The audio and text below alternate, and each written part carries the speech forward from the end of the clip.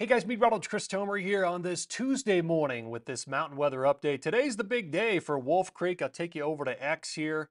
I posted this photo that Wolf Creek sent out yesterday of some folks there who probably work for the resort skiing powder.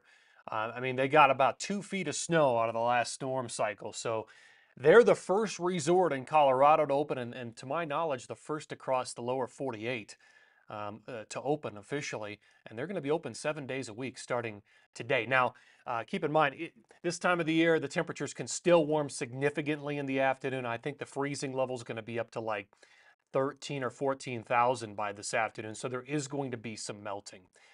Even at the highest of elevations in Colorado. All right, let me take you over to water vapor satellite imagery and just kind of give you the lay of the land. So oranges and reds on this are your drier air aloft, and then your moisture is right here. So everything's streaming in to the Pacific Northwest and BC. There is a storm system back here.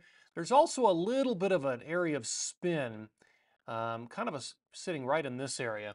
That'll be a small low that comes racing through the northern tier tomorrow evening into Thursday morning with a lot of wind and a quick shot of snow. So we'll talk about both of those storm systems in this update. Here are my bullet points this morning.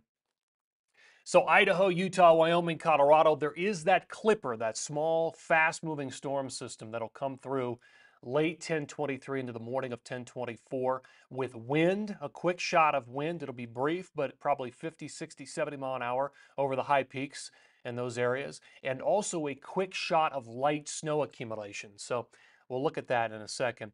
The other storm, the second one lined up for 10:28, 10:29 is more significant, and that one will come down and roll right through Montana, Utah, Idaho, Wyoming, and Colorado with accumulating snow. It could be moderate accumulations and with a couple of pockets of heavy.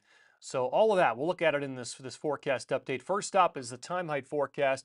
This is for Cameron Pass in the northern mountains of Colorado.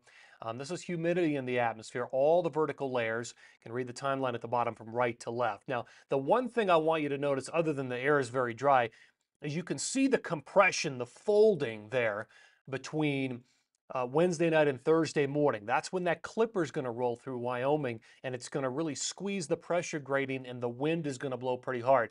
You can see some of the wind barbs at 50 knots or stronger there through a lot of the vertical layers across the high peaks, 13 and above. So that's a windy scenario, not only for parts of Colorado, but northern Utah, Wyoming, Idaho, Montana. Looking down the road, here come the better chances for snow. This is Big Sky, Montana, and you can see it. Once we get to about the 27th, 28th, and beyond, the chances of accumulating snow all go up in Big Sky, Montana. And that's associated with that storm system around the 28th, 29th. For Montana, Wyoming, Idaho, Utah, Colorado. So let me talk about the jet stream forecast here. That's the jet stream by close of business today. Everything's streaming up into the Pacific Northwest and the northern tier. So by the time we get to Wednesday, very late in the day, you can see that little dip in the jet. That's that tiny clipper rolling through Idaho, Montana, Wyoming, northern Utah, and then eventually Colorado by Thursday morning, and then it's gone. And then it's gone. Then we start to refocus, and here comes that larger storm system with the dip in the jet. There it is on the 28th and the 29th, and you can see it, a nice trough carved out in the upper levels and the jet stream level here. And so that will allow some colder air to spill in and give us some snow production. Here we are by the 30th, and then as we roll into Halloween, a little quieter, but I want to keep the door open for the possibility of another storm system very late in October and for the first week of November. I think the pattern may very well support that. So we'll see how things change in the coming days. Here's the forecast radar and the satellite. So here it is by 5:30 this afternoon. Not a lot going on other than a stream of clouds across the Intermountain West. So by Wednesday morning, there we are. Now by Wednesday afternoon, 5:15, you can see that front or that clipper diving down through the northern tier. And then by Thursday morning, there's your quick shot of snow for parts of Big Sky, the Tetons, and there's also going to be wind in northern Utah and parts of the central and northern mountains of Colorado. And then that just blows on through and then it's gone. So then by 10:25, here comes 10:26. Next storm system gathering moves into the Pacific Northwest, BC, and then it starts to make its move to the south. And here we are on the 28th, and more widespread snows from BC to Montana, Idaho, into Utah, all the way down to parts of Bryan Head. Certainly a lot of snow in Wyoming, and snow through the mountains of Colorado, expanding in coverage into the 29th, continues on the 29th, and the storm exits on the 30th, and the storm track kind of sits up in the parts of BC. But we'll see what happens here. Halloween and beyond, I think we might see another trough, another storm system drop down into the lower 48. So let me break down the snow accumulation in two time phases. So all of today through the 24th to capture this clipper, light accumulations. You can see the numbers generally 1 to 3 inches through parts of Wyoming, Montana, and Idaho, and then that storm would move away.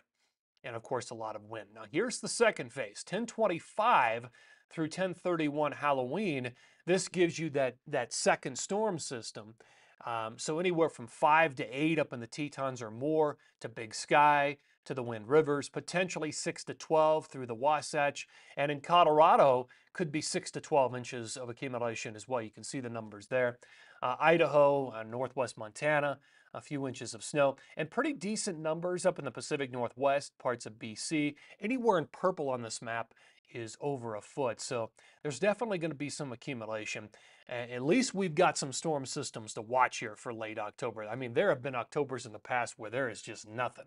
So at least we've got something. And this pattern definitely mimics a early La Nina type or La Nina light type of pattern where everything is coming out of the Pacific Northwest, northern tier, and really favoring those states where you see the accumulation happening on that map. So it seems like that's what we're settling into. All right, guys, I appreciate you tuning in here on this Tuesday morning. Always just take care and have a great day.